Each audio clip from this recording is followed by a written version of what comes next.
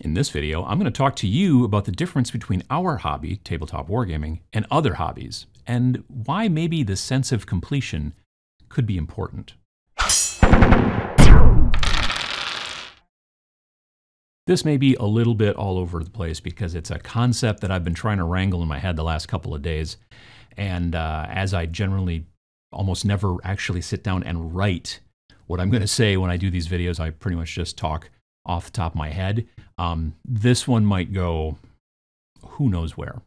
Within the hobby of tabletop wargaming, there are big companies and there are small companies. There are small 1- and 2-person companies that produce great stuff, certainly, absolutely. And then there are bigger companies that maybe don't produce as good stuff. There are big companies that produce amazing stuff, and there are small companies that sort of phone it in.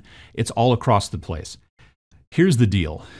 All of those companies, if you add them all together, are very, very, very small in comparison to, honestly, most other hobby industries, okay? If you take a look at video gaming, just to pick probably one of the biggest hobby industries, in 2019, they made something like 185 billion with a B dollars in revenue. Last year, 2019, tabletop gaming, not tabletop wargaming, but tabletop gaming, including RPGs like Dungeons and Dragons and all that kind of stuff, board gaming, Catan, yada yada, and collectible card games even like Magic the Gathering and Pokemon and whatnot. That entire industry was less than $2 billion with a B. I think it was 1.8. So that's like 1% of the video gaming industry revenue in our tiny little, kind of hobby that we like to think about. So because of that, you have to look at it and go, okay, well, why is that? Why is our hobby industry bringing in so much less than so many others, specifically video games, but many other hobbies as well? The reason that I've been kind of noodling around recently about why this is, I think it has something to do with the perceived point of, I've bought the thing to get into this hobby, and now I'm doing the thing. You see what I'm saying? If you go to the store and you buy a video game disc, if people even do that anymore, I'm old, but it's still, I'm downloading most of my games these days when I do play. But anyway, you do that. Whether it's just clicking on Steam and then waiting for it to download, or going to the store and bringing the disc home and putting it in the machine, you do that, and then now you're playing. So mission accomplished, right? You're finished. You get to play now, and there you go. Whereas those of us in wargaming, and I hear this all the time as a complaint from people, well, I bought the thing, and that was easy. Buying's not that difficult. If you have the money in hand and the place has it in stock, boom, there you go, done. And there's an endorphin rush that I've talked about before in multiple videos that you kind of get from that, and then you come home and now you're looking at it, and now you have to cut out all the little bits. You have to read the instructions, figure out how you want to put it together. Very frequently, there's multiple ways that this particular kit can go together, depending on weapon loadouts and this and that and whatever. So you do all that, right? And then you start shaving off the little pieces and getting rid of the little mold lines and sanding and all that stuff. And you glue, and you do all that, and some more sanding and primer and then painting and all that jazz. So it's a long process to now have this model that now you can play with. The thing is that having a model that you can play with is not necessarily when you get to start having fun, in my opinion. In my opinion, the hobby lets you start having fun as soon as you open the package, right? You open the package, and now you have a bunch of sprues and some bases and some other, doodads and whatnot, and the instruction thing, hopefully. Sometimes, depends on the company. Sometimes they don't have instructions in the box or whatever, but you follow the instructions and you figure these things out and you start doing that. For me, that's the hobby. I got started, and it probably, if you sat down and said to me, here's a box of, I don't know, Space Marines, and you said to another person, I'm going to click this link on Steam so you can play this video game, I bet I get to start having fun before you do, because depending on your internet, it might take you an hour or two before you get the game. An hour or two in, I'll have like 2 Space Marines built, maybe. I don't know, maybe 3. But the thing is that I'm getting to do the thing I enjoy. I'm listening to a podcast, I'm listening to an audiobook, I'm sanding, I'm doing all that kind of stuff. And people don't look at the game, the hobby, that way. They look at the game as like, now I get to play. And they're comparing it against, let's say something again, like video games. Well, I got to play as soon as I hit start. Over here, I had to do a whole bunch of work to get there. And that's true. But really, if you look at the hobby is the whole thing in many situations. Now, it is true, there are some people out there who play tabletop war games and don't do any hobby. You could play HeroClix, which is the little pre-painted little superheroes. They come in a little package. You don't know what you're going to get, but you open it up, so you got that kind of Magic the Gathering, Pokemon sort of, I don't know what's in a pack sort of thing, but you got these things that are ready to go. You can start playing instantly. That's fine. There are other people who buy models and then they have a friend or a spouse or boyfriend, girlfriend, or whatever build them for them and maybe even paint them for them. There are other people who love to play the tabletop game and they get someone commissioned to do all the work, to do all that stuff and then give them the finished stuff so that they can then start playing, so they can actually start enjoying the hobby. I don't know. I've been noodling on this as well. If maybe the hobby of tabletop wargaming is maybe actually two hobbies. Initially I was like, no, because they both rely on each other, but that's sort of not true. I feel like that's a video for potentially next week. I'm going to put a pin in that one. But nonetheless, the reason that I think that this hobby, tabletop wargaming, is perceived as taking so much longer to get going is because so many people are looking at, it's not until I can play that the hobby starts. And I think that people have to understand that it's actually a good deal before that. And video games aren't necessarily so quick to immediately hop and get you into, the where you want to get right from the start. Sure, you basically just have to click the little icon on your desktop or, do the thing with the thumbs on the console and boom, there you go. Now you're playing Spider-Man or whatever.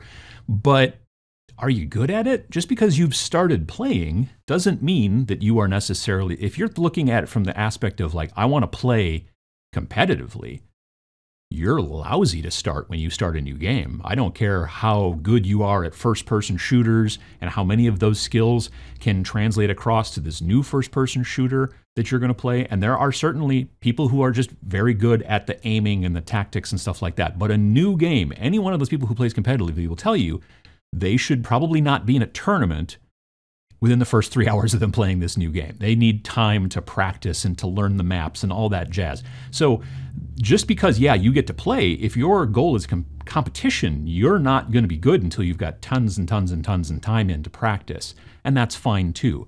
It's the same with tabletop, obviously. You've gone through the time to build your stuff and you've got your things and you go to a tournament and it's your first tournament, maybe your first game. Not a good time necessarily to go to your first tournament. Probably you should be playing a whole bunch and getting everything kind of figured out before you even start looking at tournaments. Totally makes sense. I get that. But people kind of don't see them the same way, and it's a perception thing, which goes through marketing, goes through a lot of different things in the industry. If you look at it from like, I have to jump through all these hoops, I have to go through all the things like sanding little people and painting the little faces and all that kind of stuff before I can play, whereas with video games, I can just play, then that's going to make us look bad, and that's why we're 1% of the revenue of, frankly, a lot of, specifically video games. And there's a lot of other things out there. Paintball. I did a little bit of paintball when I was younger. It was basically you buy a paintball marker and you put in some goggles and you put some balls and boom, there you go. You're playing. You're not necessarily good. You're not playing competitively, but you're starting right away. But you're not good at it until you spent the time practicing and going through that kind of stuff. And tabletop gaming is the same way, specifically tabletop wargaming. You have this extra step. But like I said, when I was talking about maybe this hobby is two hobbies, there's a lot of people that sometimes prefer the first step over the second. There are plenty of people who love them both, and there are plenty of people who like the second step and kind of dread the first step. But there are plenty of people out there who like that first step of building and painting, and then they kind of stop there. I think the one big thing that has kept me as my main hobby for the longest amount of time being tabletop wargaming is the sense of completion. I got to this point and then I stopped there.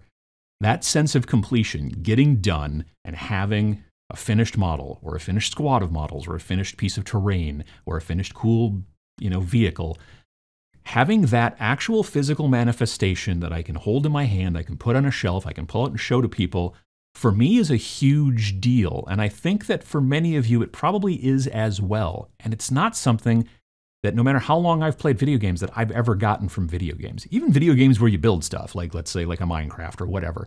You can make an amazing castle or dig a humongous mine and do all this stuff. And you can show some other people in Minecraft and go, hey, look what I did. And that's kind of cool to some degree. But I find that the actual physical model that I can pull out and use in a game, or I can just pull out and show to a person, having that actual finish, and again, I don't know that it's an endorphins sort of a thing, but you get finished, and that completion is, for me, really, really important, and it's what's kept me in this hobby for as long as it has. There are times when you play video games and you play and you play and you play all afternoon, all Saturday afternoon. You lose track of time and you look and you're like, oh, it's 8. It's dark out. I thought it was earlier than that. And that happens. We've probably all done that, those of us who play video games. I've done the exact same thing when sitting down to build and paint, okay? I've gone a lot longer than I thought I was, especially if you're listening to like an audiobook, because they can be crazy, crazy long. And all of a sudden you look up and you're like, oh, it's dark. The thing is that when I get done, when I hit that spot where I've gone longer than I thought I was going to, and I look at what I've gotten done on the table, I still feel pretty good about it. When I've spent far too much time, more time than I had planned, playing video games, let's say, and I get done with that, I don't feel as good about it. I feel as if I went too long. I wasted time. Even though I was enjoying myself, I was maybe actually, like relaxing, depends on the game. Some games are less relaxing than others within video games, but I was having a good time. Maybe I was playing a multiplayer game, talking with friends. There's all those benefits. But when I get done, at least in me, and this is maybe something that you find as well, there seems to be sometimes a bit of an emptiness because I don't have finished physical stuff, or even further along, physical stuff in front of me. So if you've been teetering on, I'm in the hobby, but I don't know if I like the hobby, and I have other hobbies, think a little bit harder about tabletop wargaming from the aspect of not, I have to jump through all these hoops so that I can finally play, and other hobbies seem to get you right into the play part so much quicker. Because, like I said, take a look at the beginning of this and the building and all that stuff as you're already playing, because you get to, not be working. You're spending time crafting and you're thinking about the model, or you're thinking about the podcast, or you're thinking about the audiobook or whatever, and you're doing all that stuff, and you're working and you're building and you're doing all these things, and you're getting something that when you're done, you're further along and you can look at it, right? And the benefit also to having finished models in comparison to just playing more video games down the road is that you can also go back and look at your old finished models, and you can see the progression from like, this was 2 years ago. I thought this was good 2 years ago. Now look at this. Like, this is better in general. Even if it's a little bit, you're still progressing, and that's a definite benefit. And if you're thinking about, like, I just don't know about the hobby, and I don't look at it from that aspect. Look at it from, like, I'm going to have physical stuff that I can look at later and I can get that enjoyment from. And I'm not having that with other things like video games, let's say, or, all kinds of different hobbies. Why do people who fish, not everybody, but many people who fish, when they catch a really big fish, why do they pay a whole bunch of money to get that thing mounted on their wall, and all taxidermied and stuff like that? It's a physical manifestation. That's an important thing for us as humans, is to have a physical manifestation. And I'm not saying don't play video games. Don't get me wrong. I do it myself. I'm just saying, if you like wargaming, but you're not sure, think about it this way and see how it changes your mind. Or if you've got a friend who's thinking about getting into wargaming, but they're like, but there's a lot of, I don't know, video gaming is so much easier, or fishing is so much easier, or playing paintball is so much easier, or remote control cars. Look at it from the aspect of like, well, yeah, you can go out and buy a remote control car, like a little cheap one at the local hobby shop, and start racing it right now, driving around in your driveway and stuff like that. But if you're concerned about being competitive and good, that's not a short road that you got to drive that tiny little remote control car down. That's expensive remote control car stuff. I've got friends who do that. It's not cheap. It's not something that comes instantly to you. It takes years and years and years, just like tabletop gaming, tabletop wargaming does. So I know we'll never get to a point where tabletop wargaming makes more money than video games. I get that. But I think that if you are thinking about, why am I in this hobby? Or if you've got friends who are thinking about getting the hobby, but they need extra, maybe a little extra push, think about it that way. Think about it from the aspect of like, not only do you actually get to start doing stuff just as quickly as you do in any other, kind of hobby, because you get to start building and painting and going through all that stuff. You also have completed things at the end, physical manifestations of the time that you spent, that you can show off to people, you can take pictures of them, put them on Instagram, whatever, all that kind of stuff. And then you get to play with them if you want to. 1, 2, 3, folks.